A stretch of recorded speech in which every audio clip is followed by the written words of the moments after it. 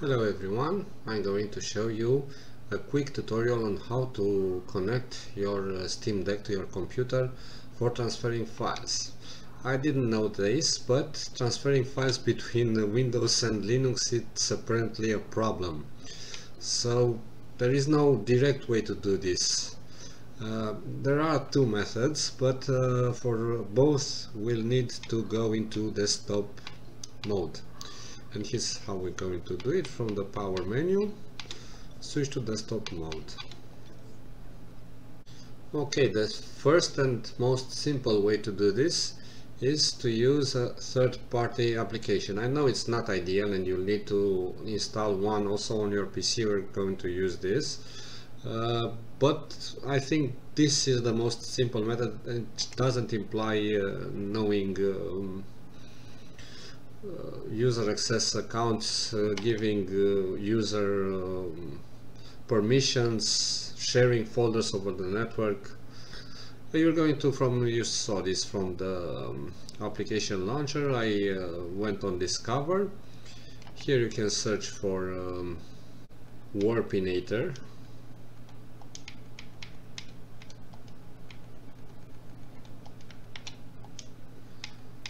You can see it over here because I have already installed it. Install it. After you have installed it, you will be able to find it here in all the applications. Launch it.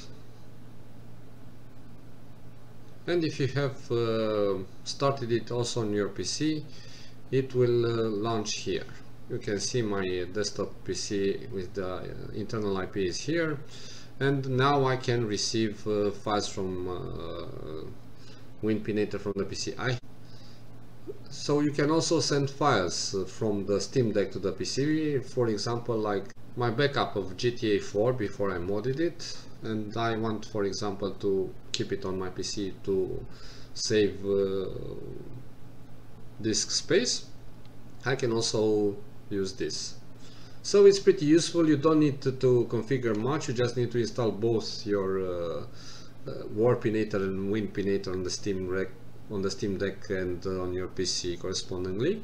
And being connected to the same network, it will do the magic by itself. If it's not connected to the same network, of course it will not work. And of course you can, this Warpinator has a default folder. You can set it, it's now Warpinator, and it can be found in the home of your look here, Warpinator, and you can change it if you want. In the home of your Steam Deck, you can choose any other file from here, folder from here.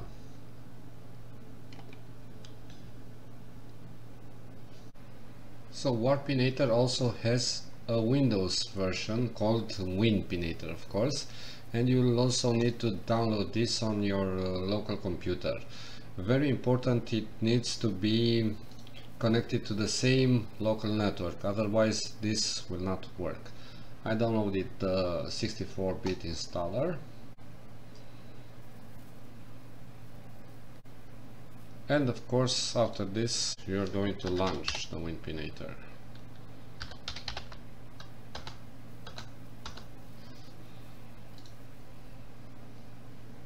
And now go to your Steam Deck and launch the previously installed Warpinator. And as you can see, it appeared here on my Winpinator. And you can connect to it and send individual files or folders if you need to send all the folder. And on the Warpinator I have shown you there is a default folder. You will find it under home in desktop mode on the Steam Deck, and that's where the files you want to transfer will be stored. So this is it. This is about it for this method using a third-party installer. You can also use a SMB folder Here is something a little bit more complicated to achieve. You need to know a bit of what you are doing, because it involves user rights and stuff like this. What you need to do is pick a folder you need to share over the network. Be careful, because this can be accessed from anyone inside your local network. I have named it Steam Deck to send, of course. And you need to go to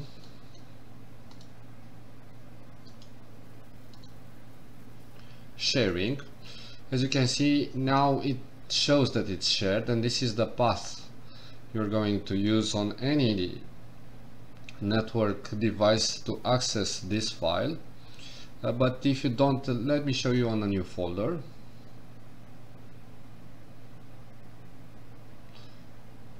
Let's say the PS Vita folder. Okay, so sharing. As you can see now, share is not activated. Advanced sharing, you need to be an administrator for this.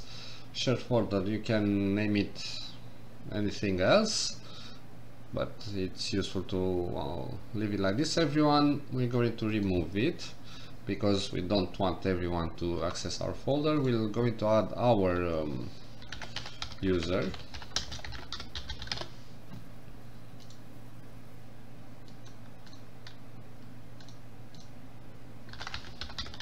Let me try with my email address.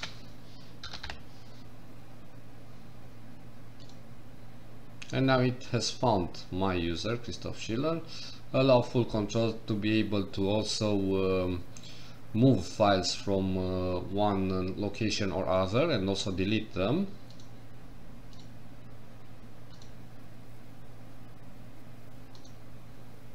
And as you can see now, it's desktop PS Vita.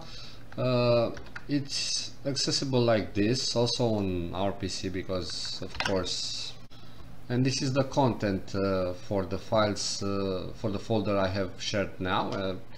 I can also show you the other one with the Steam Deck data. As you can see, it's // the name of the computer / name of the / name of the folder, and here is the two files I have available in this location for now. And of course, in order to access it not only from the Steam Deck or any other device connected to your network, because it's not Steam Deck exclusive, you will use this link here for this folder, and you'll be able to download file from this, or copy, but you'll copy it through the network, or put files in this. It was useful for me because I wanted to mod GTA 4 to see how the snow mod is going to look on GTA 4, but it's also useful to mod any game that has no Steam Workshop available to it, and use Nexus mods or any other location to install the mods directly into your game folder. I will show you a different tutorial on how to do this. I will link this tutorial in order to be able to give access to the files, to get access to the files, and to move to backup if needed. You can also mod the game without using the network, of course. If you have enough space on your Steam Deck, you can always download the mod, extract it, and